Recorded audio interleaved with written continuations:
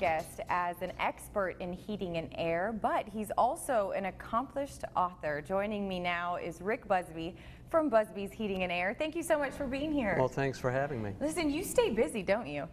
I try to. Yeah. How's your little one, by the way?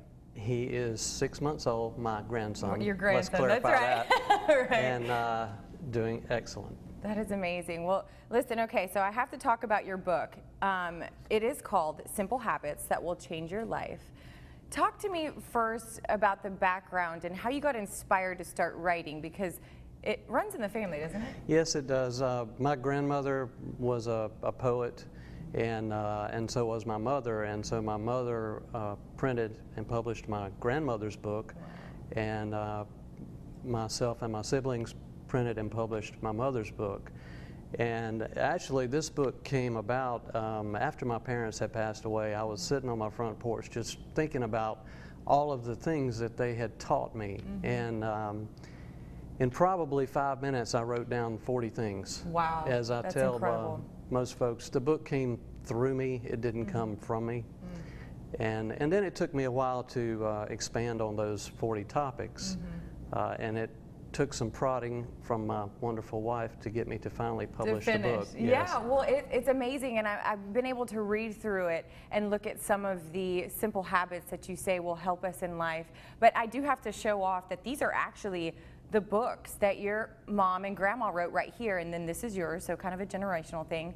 But let me read something from this book, because I love it. You say it's a book of habits. Life is all about habits. You say good habits are hard to form and easy to live with, while bad habits are easy to form and hard, did I read that right? And hard to live with.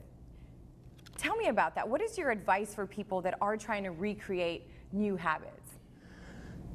My advice would be to pick one thing that you want to change or want to do, and take a 3x5 card, put it on your bathroom mirror, put it on the dash of your car. Practice that one habit for at least 30 days or more until it becomes automatic.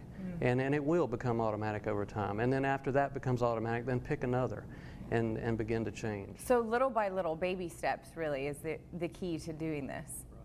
Well, and listen, it is important that we create those good habits, and you could get them yourself. This is a head start for you to take into your life and apply them. So I love it. I love what you do here. Now, let's talk about Busby's Heating and Air, because you are doing a lot of neat things. You have a magazine that you also publish on your website as well that is a helpful tool for people out there.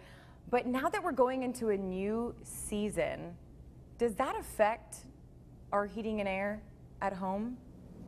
It's a real good idea before the season changes to have your system inspected and checked and maintained, because a lot of things can change throughout the 6 months of summer that affect your heater. And so really you can go to busbys.com to find their information. And really quickly, how can we get this book if we want it? The book is available through our office if you call, or you can go to Busby Books, B-U-Z-Z-B-E-E books.com, and that's my website. You can purchase it there through PayPal, and it will be shipped from my office immediately. Well, thank you so much. This is going to be so helpful for you guys, so get your hands on that. Thank you so much, Rick, for being here. Do not go anywhere. When we come back, we have Fun Fact Friday.